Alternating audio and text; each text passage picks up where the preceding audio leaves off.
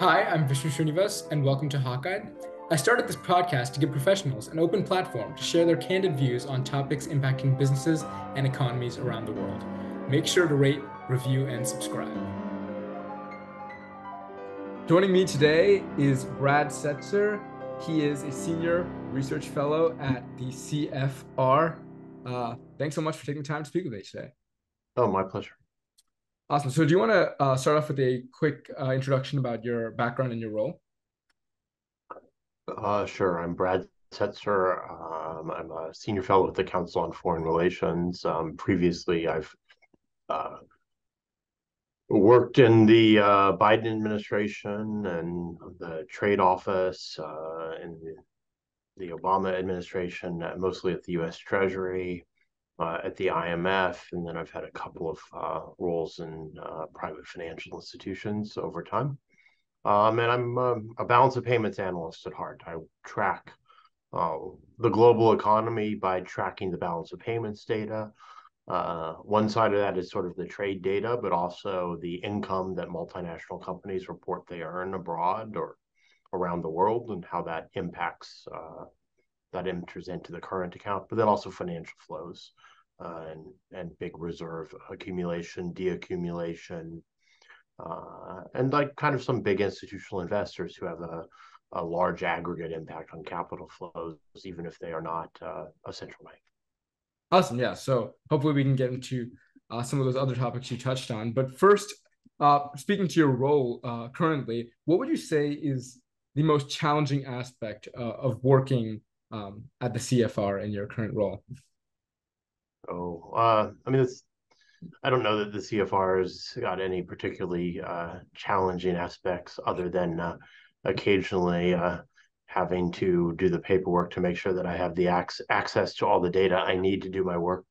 The CFR is a great place to work, so I can't really complain. On a day-to-day basis, sometimes the hardest things are, you're just missing one component or one data series that would help you sort out and answer more effectively a complex problem. But without that one data series, you can't quite figure things out. And sometimes it's hard to find the Rosetta Stone, the single data set. So the frustrating thing is when you think you've figured out where you can find a little time series, and then it's just beyond your reach.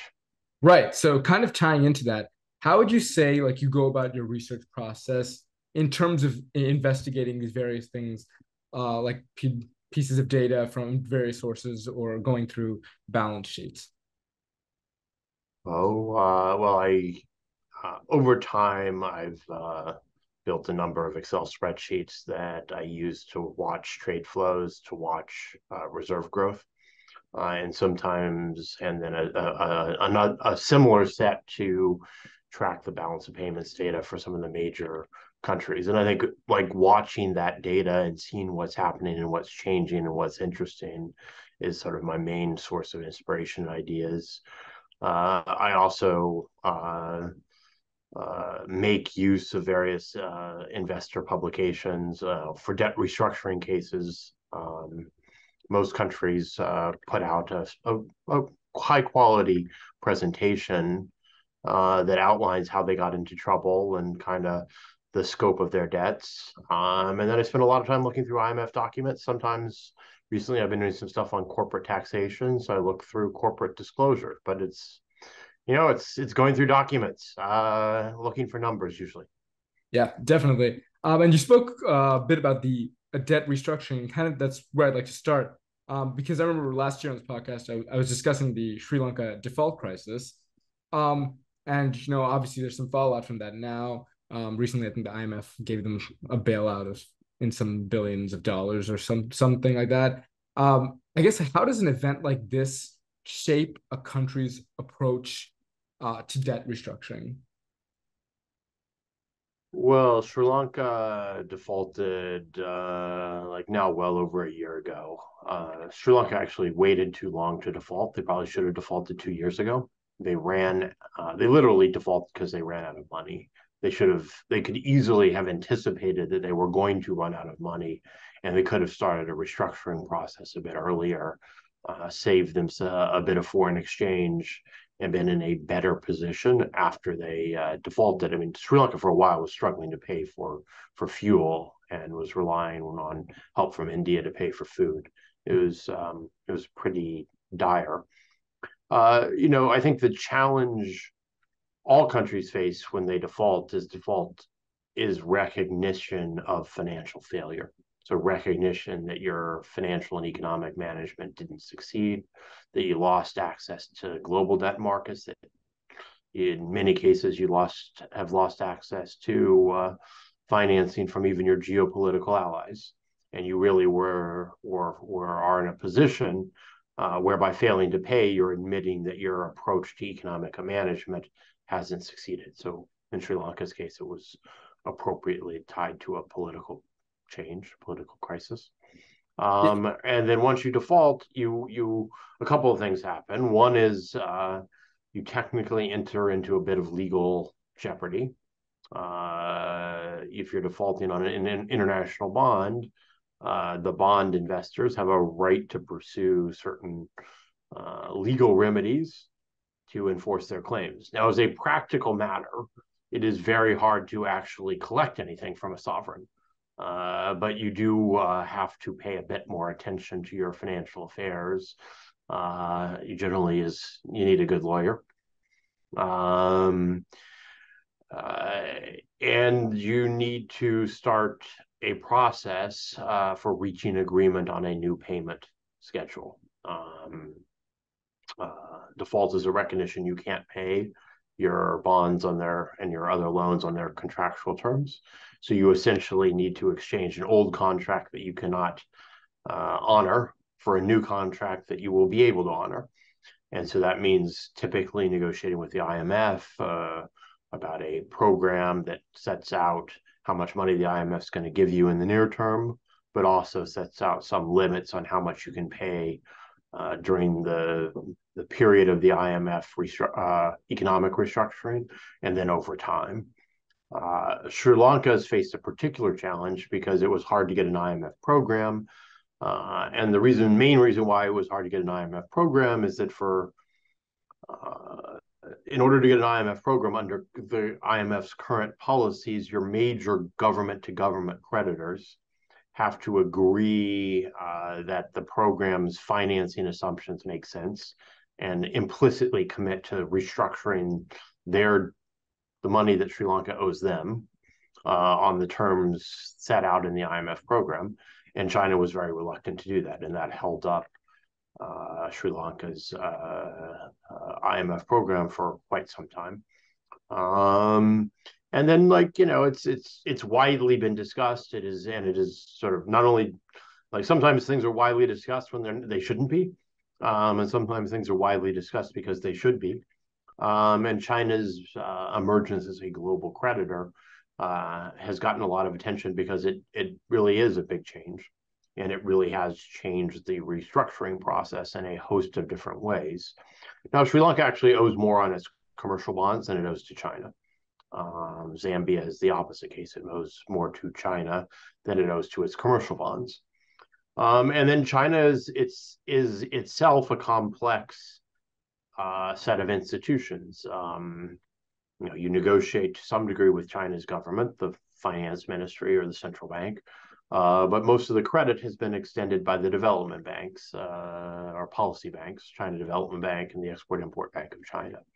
So figuring out how to negotiate with China means figuring out how to negotiate with some very specific institutions inside China. And I think it's fair to say that no one has yet figured out quite how to successfully convince either of the two key institutions to really make important concessions on their lending. You also have to have a process for reaching agreement with your bonds, start talking to your bonds, start devising a new bond that they will accept. And sometimes the bonds will challenge aspects of the IMF's program. So it is typically a lengthy process, but it's become longer over time because of the delays. To be fair, I mean, to be honest, are mostly delays because of complexities in dealing with China. Yeah, in terms of specific debt restructuring programs, this is a pretty interesting case because like reading an article of yours recently, investors are apparently requesting GDP linked bond payments for Sri Lanka. I guess where would you say contingent instruments make sense in what kinds of scenarios? Look, I think academics tend to be more fond of contingent instruments than most bond investors. Uh, in most cases, contingent instruments have been poorly received by the market and traded at a big discount relative to their underlying value. I think there are ways they can play more important roles in some restructurings, but I think in order for them to play more important roles, two things need to happen. One is in order to really be an important component of a country's debt structure, they have to be included in a big share of the bonds. If you put like a contingent instrument in at the very end of a negotiation to give investors an extra 2 cents, it's not going to materially affect the country's debt sustainability.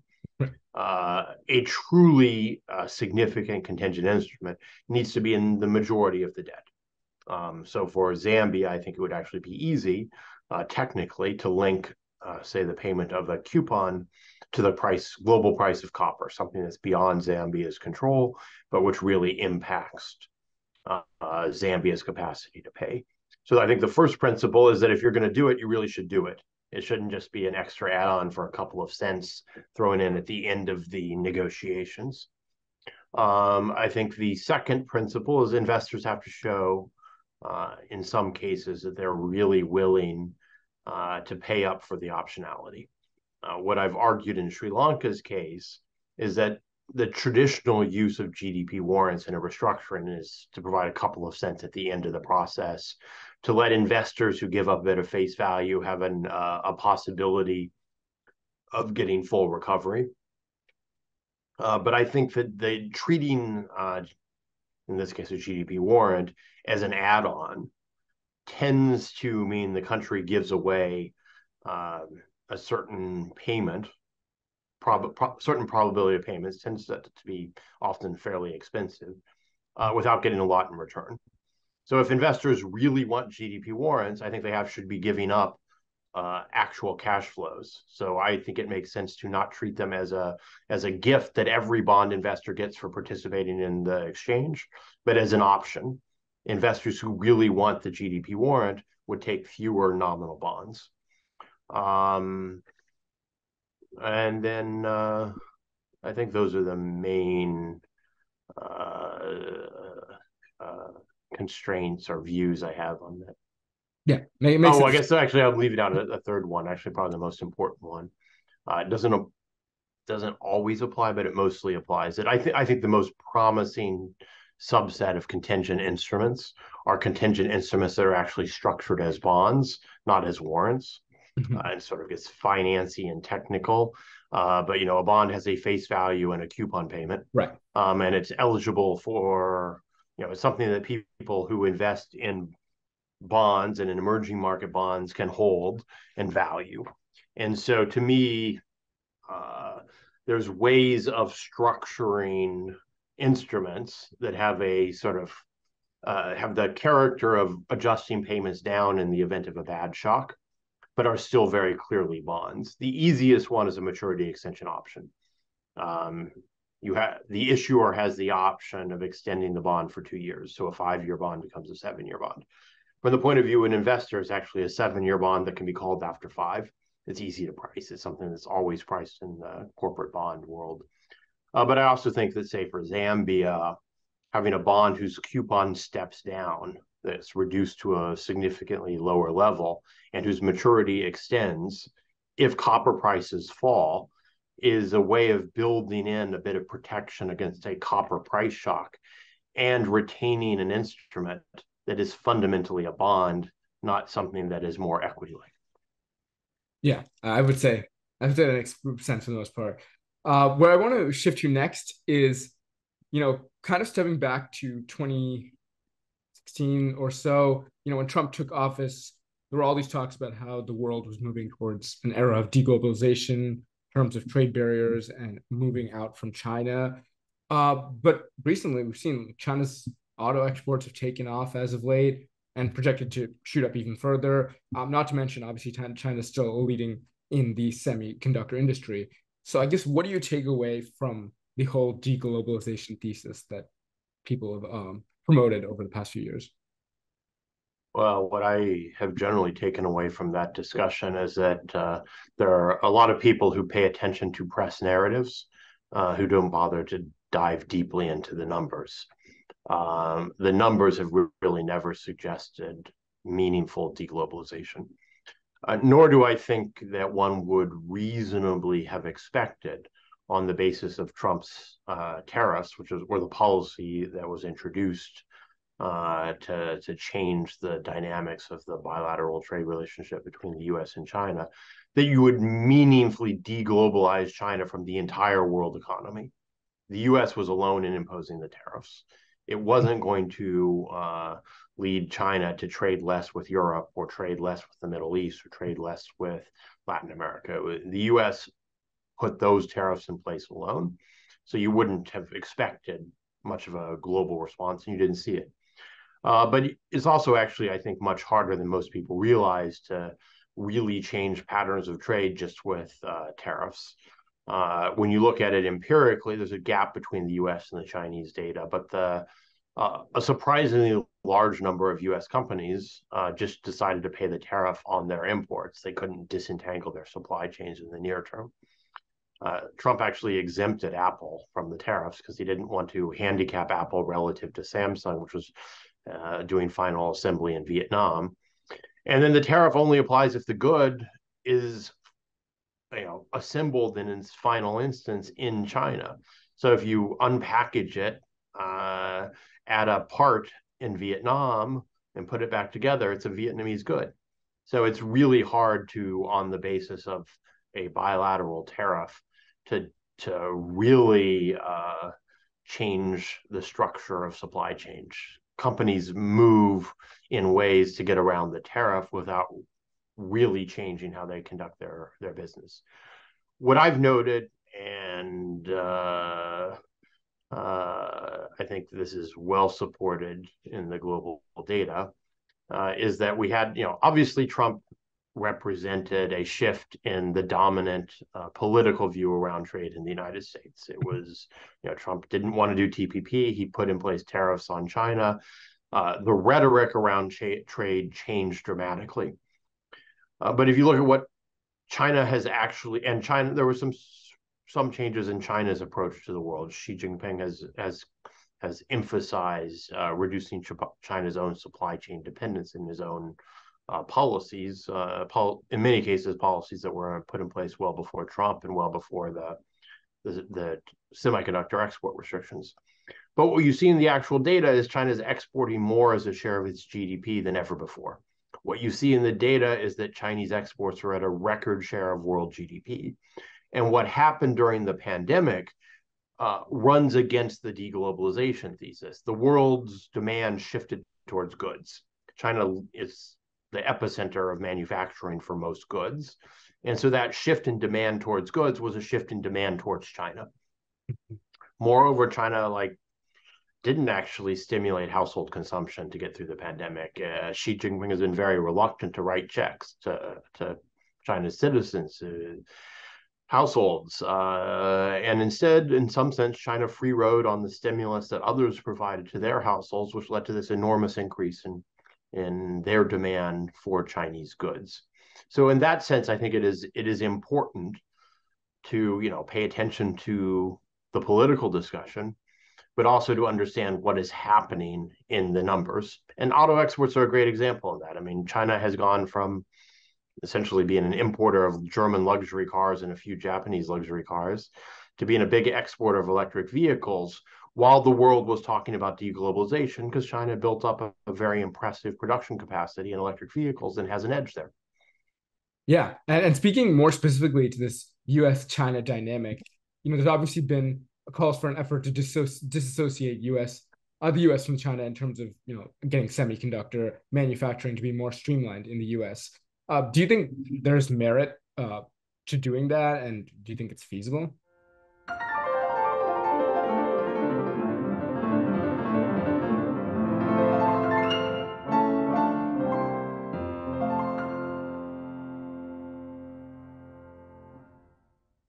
Well, I think the semiconductor issue is actually a bit more complicated than that because the leading edge of semiconductor production had never shifted to China. The leading edge of semiconductor production was once upon a time in the US, and then it moved to being in the US, Korea, and Taiwan. And then Intel, which is the US company at the leading edge, lagged TSMC, Taiwan's leading company, TSMC, in introducing extreme ultraviolet lithography. We've all learned a lot about semiconductors with the whole focus on supply chains. So Mhm. before 5 years ago, few people would have understood extreme ultraviolet lithography, myself included. But the US was actually lagging. China's also lagging. Everyone was lagging Taiwan, TSMC in their capacity to produce the fastest chips. So there's a component which is making sure that the US returns to being at the frontier of semiconductor manufacturing technology, that Intel upgrades its capacity and starts to match TSMC, that TSMC does a bit more investment in the US. And so it has capabilities in the US that are similar to its capabilities in Taiwan. I think the US will succeed at that. I think there's a real bipartisan political commitment. There's a lot of money behind it.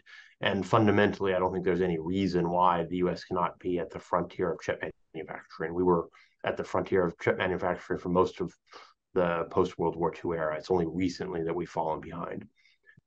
There's a separate question about how dependent we want to be on Chinese production of some of the lagging chips, where China has just thrown tons and tons of money at making chips. It hasn't gotten to the frontier, but there's a lot of capacity inside China.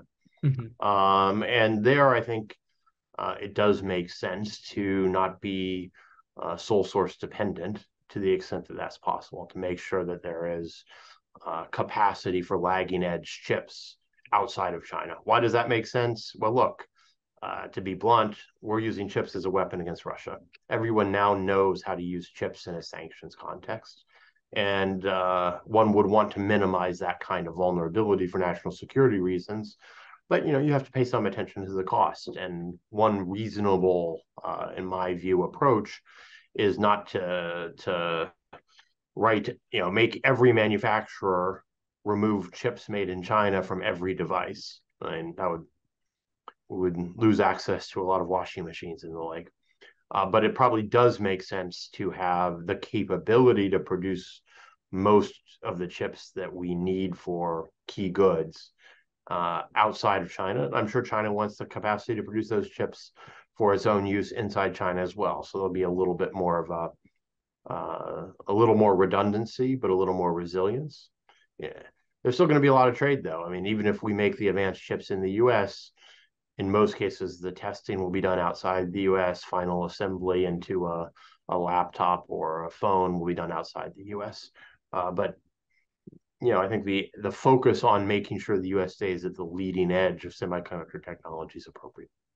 Yeah, and in regards to China's auto exporting, I think we've also seen with the U.S. trade deficit increasing by a sizable percentage in 2022, obviously along with the dollar strengthening. We see on the other hand China swinging the other direction with a huge trade surplus in 2022 as well. Do you envision these trends for both these countries continuing, especially with supply chains still being in somewhat of a disarray? Look, I think the big increase in the US deficit and the biggest increase in China's surplus came in 2021, and that the pace of increase actually moderated a bit in 2022. Um, the U.S. Trade deficit on a monthly basis is somewhat down off its peaks, and the supply chains have become to some degree unsnarled. Like West Coast ports are no longer blocked up. Right. Um, So I expect that broadly speaking, we will kind of move away from the sort of very specific effects of the pandemic, the shift towards goods, so forth and so on, into a new equilibrium.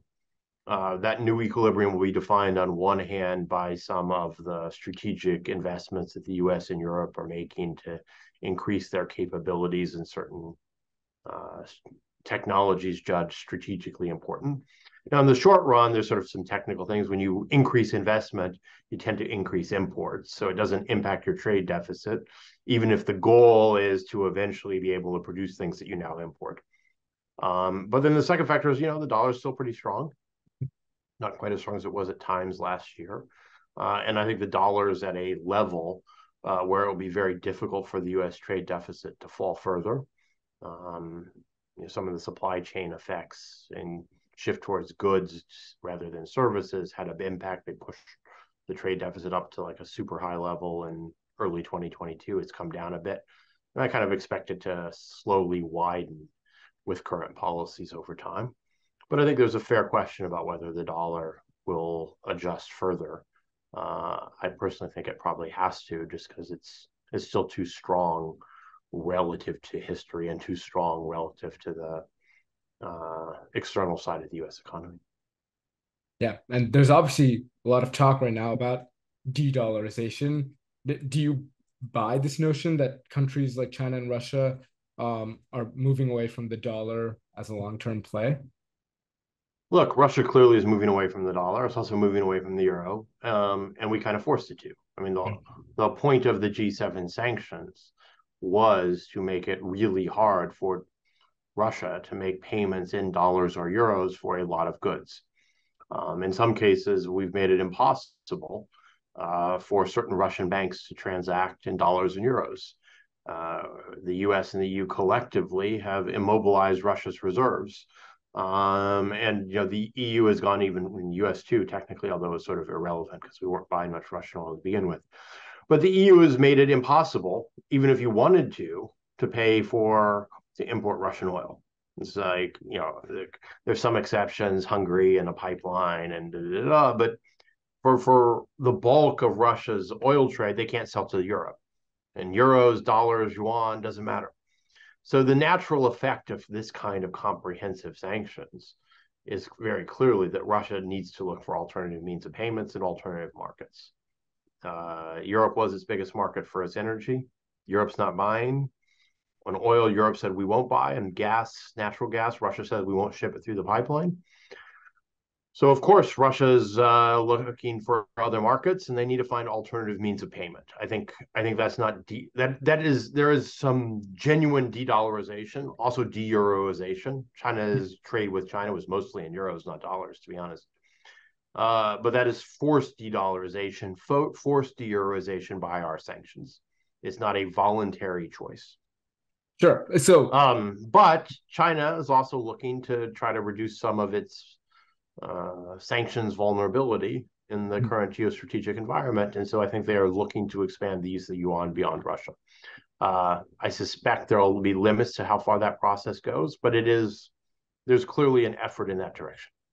sure. So, would you say like this is kind of premeditated on the US part? Because I assume there will be some sort of impact they will face from losing status as like a reserve currency dominant. No, like no, we are not losing. First of all, I hate the term the status of the dollar as a reserve currency. The dollar had a particular status in Bretton Woods when it had a link to gold and everybody else was linked to the dollar. Mhm. When the Bretton Woods agreement collapsed, the dollar was just one currency amongst many. It was the most important currency in the global system. It is the most important reserve currency. It is not the only reserve currency, nor is it the only currency used for global transactions. It has an outsized role, but status to me is like kind of the wrong way of describing it. Right. It's custom, and it is the fact that frankly, the dollar offers a lot of characteristics for a country that has reserves that are hard to replicate. The treasury market is by far the most liquid government bond market in the world. way more liquid than any bond market in Europe, way more liquid than the market for yuan-denominated Chinese government bonds. The dollar also, like treasuries, yielded more than most European bonds for a long time. Negative interest rates were a tax on reserve holdings in euro. So Europe had a de-euroization policy for a while, not because they wanted to reduce the euro's use as a global reserve currency, because they wanted, for monetary policy reasons, really low interest rates, and that naturally weakened the euro. The dollar, because of its basic useful qualities, it's a really good reserve. Treasuries are a really good reserve asset, better than anything anyone else puts out. And the dollar has great network externalities. You can make payments in dollars for anything around the world. And a country in South America that wants to trade with a country in Africa, they can both agree to make payments in dollars, and no one will worry about it. They can make those payments through non-U.S. banks, and it happens. The global system was built over in the post-war era to transact efficiently in dollars. To be honest, you can also do the same damn thing in euros with no real problem. And I think over time, it's not unrealistic to think that there will be increased use of the Chinese yuan in payments. The only real questions are whether the yuan will be used in payments that don't touch China or just with China's own trade, and whether the yuan will be used to denominate global financial assets, in those two roles, I think the yuan faces some real challenges. But to call this a status, to talk of dollar dominance, to me is kind of, it elevates this to a level that it shouldn't have. The dollar was dominant as a transaction, as a means of exchange inside Europe after World War II, because Europe was decimated by the war. Because Bretton Woods made all currencies linked to dollars. Over then the course of the 1970s and 1980s, Europe moved towards a system where more and more payments were in Deutschmark and then euros. And that didn't threaten the US in any way. We can't treat every use of another currency for trade and international transactions as a threat to us. We need to be much more clear about where the real threats to our interests are, in my view. Yeah. So to wrap up this discussion, there's the school of thought that this de-dollarization impacts the U.S. ability to continue to run trade deficits. Do you buy into that notion, or? Well, first of all, there's no really good evidence that there's de-dollarization other than in a narrow set of payments that directly touch China, in which case there will be no impact whatsoever. The second point is that Paul Krugman, who's genuinely an exceptional international economist, he won his Nobel for work in international economics, has noted very accurately that there are a whole host of countries around the world that don't have the reserve currency, that are just normal advanced economies that have no problem financing trade deficits in their own currency, at rates that are very comparable to the rates the US pays. I think there's a technical debate about whether, if the world share, the dollar share of world reserves went from 60 to 45, whether that would have a small impact on the treasury market, all else equal. But it would be a small impact, and the impact would be dominated by changes in the Fed's policies over time. And it would not determine whether the US can or cannot run a trade deficit. Now, there are states of the world where, say, the trade deficit is being financed by reserve accumulation in China, and China's holding its exchange rate down. And if China stopped intervening to hold this exchange rate down, and the yuan appreciated and the dollar depreciated, the US would run a smaller trade deficit, and that would be basically a good thing. So I think that there's a bit more myth than reality in a lot of this debate. There's a sense sometimes in some comments that if the dollar were not used to denominate trade between China and Africa, the U.S. would no longer be a great power.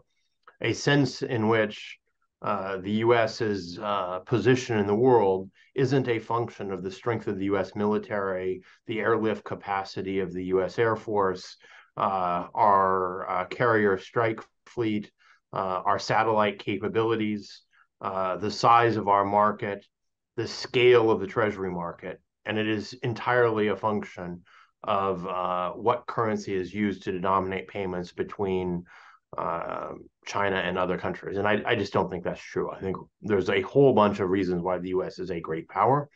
Where the dollar's global use does have a real impact, it may have a small impact on our cost of funds at certain points of time. It may, in certain contexts, raise our trade deficit. But what it clearly affects is this scope and scale of US sanctions, our capacity to extend sanctions. And it has been widely recognized, not the least by former Treasury Secretary Jack Lew, that if you use the sanctions power to the max, by definition, you're going to incentivize countries to move away from the dollar, as we are seeing with Russia. That's a great way to put a bow on it. Thank you so much, Brad Setzer, for taking the time to speak with me today. Really appreciate it. Hey, my pleasure. Good luck. I hope you enjoyed that. For more content, check out the rest of the videos on my channel. And be sure to look out every Thursday for a new episode.